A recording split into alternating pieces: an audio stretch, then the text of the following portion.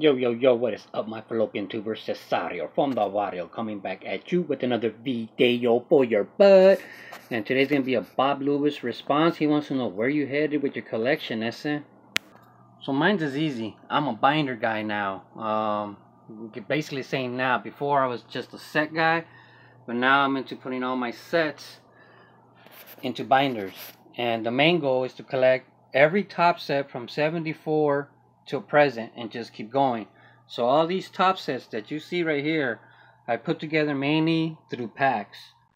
And then some of the older ones, like the 70s, I've been buying starter sets and then filling them in, but only buying from people, trading with people. No COMC, no eBay, none of that four rounded corners or any of that stuff. So let me let you know exactly how it's done. So this is my 1958 Topps binder, and when I bought this as a starter set. Check it out, and I'm down to 2 cards. Okay, number 145 doesn't exist. There's a story behind that. And then I need Brooks Robinson, and I need the Braves Fence Busters. Okay, and just a quick thing. Can you guess how many dicks there are in the 1958 set? Let's count them. 1 dick, 2 dicks, 3 dicks, 4 dicks, 5 dicks. There's 3 dicks on 1 page. What are the odds? Dick number 6. Lucky number 7 dick. Coming in at number 8. Hide your dick, y'all. Dick number 9. Coming in at number 10. Little dick. The 11th dick. And the 12th dick, who must have been spelunking. So a quick story and basically how I started with the starter sets. You see this Mickey Mantle, this is my second copy I bought of this Mickey Mantle. The first Mickey Mantle I bought like this was encased, it was graded, man, it cost me quite a few $100s. That was my first Mickey Mantle ever, man. I got it on layaway. I remember it took me like quite a while to take it out. So I took it out on layaway, and I swore I would get, that was my first Mickey Mantle card. I swore I was going to keep that one forever. It was special. But then one of my friends on Instagram asked me if I would sell it to him, and we ended up trading, even though I said I would never do that because him and his dad were putting together the set and they needed the Mickey Mantle to, so he had a great story, and so the trade went through.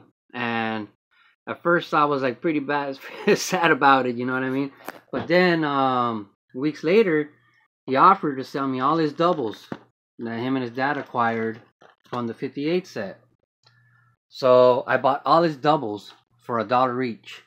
So I memorized, it was like 230 bucks. So I bought like 230 cards for $1 each. And from there, I started buying all the stars and, all the cards in between. And this is where I'm at now, man. So I'm getting close to it. Now, let me show you another one.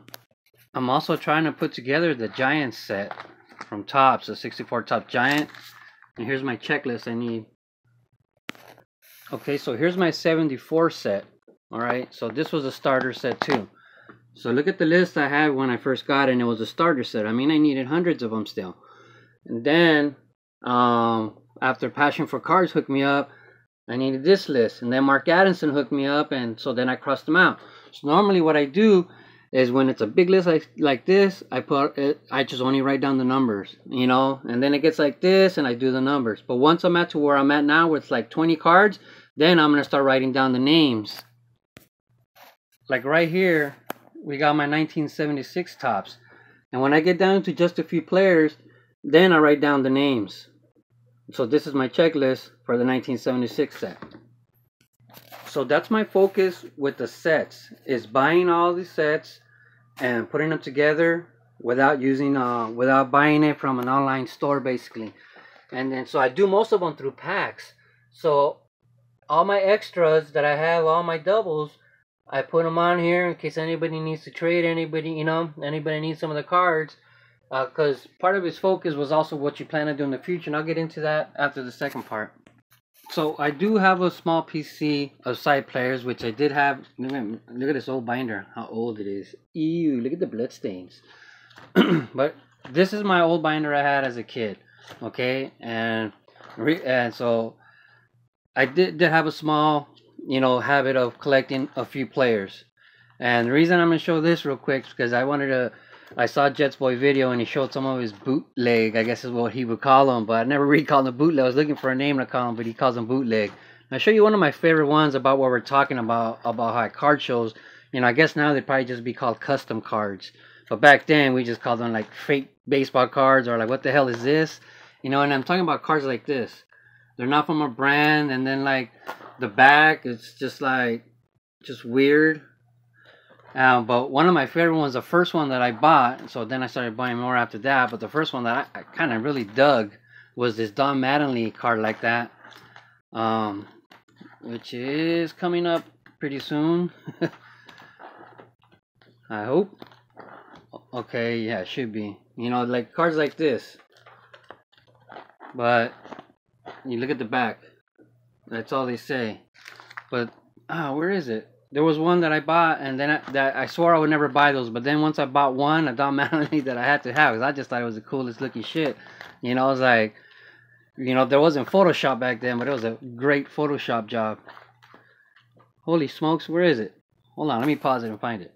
Okay, I passed it a few times, but this is the one I'm talking about. I just thought this, you know, I had never really seen one like that with, you know, the stadium in the background and stuff. I just thought it looked crazy awesome.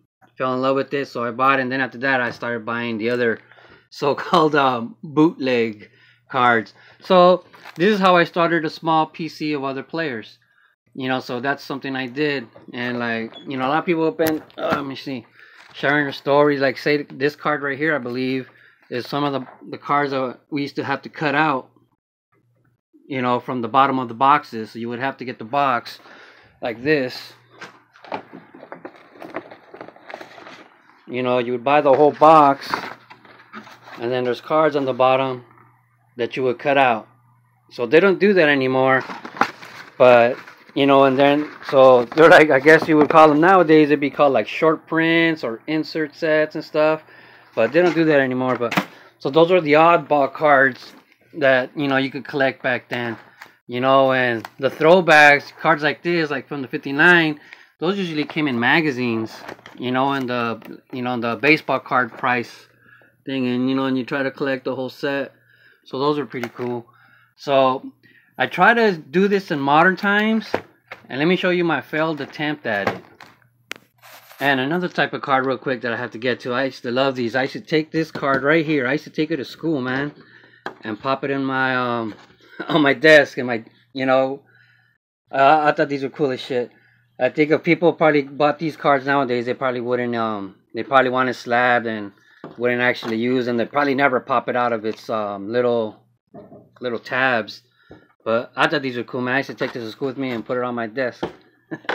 Ciao! So when I got back into collecting, you know, I started PCing Stanton. So you see all these Stantons. Those 3 players that I started PCing and getting all their cards. You know, so these are like the original, all the original stands I started buying at first, you know. But then, you know, I started running into like the thickies. Look at that one. That's a nice one right there. Focus. But, you know, then I started running into like the thicky cards and the minis and relics and stuff that just... So then here's my Bryce Harper's. I kind of dig like the cards when they're in their minor league still. So, you know, and then die cuts like this, and they just didn't look right. You know, the minis. So then I did go buy some pages and everything, but then the slabs started coming in, and it was like, how do you do the slabs? So these are my Arenados. You know, his Heritage minor league cards. Got a bunch of cards from the Nuts. So, yeah, so then I kind of gave up. So these are all my Arenados. I just kind of gave up on collecting in binders, because there was just too many cards that wouldn't fit right or look right, or damage them if you put a bunch of slabs, and they would damage these cards. So basically now, I just keep all my cards in boxes, because you can fit all types of cards in there, like in my Mic. Hold on.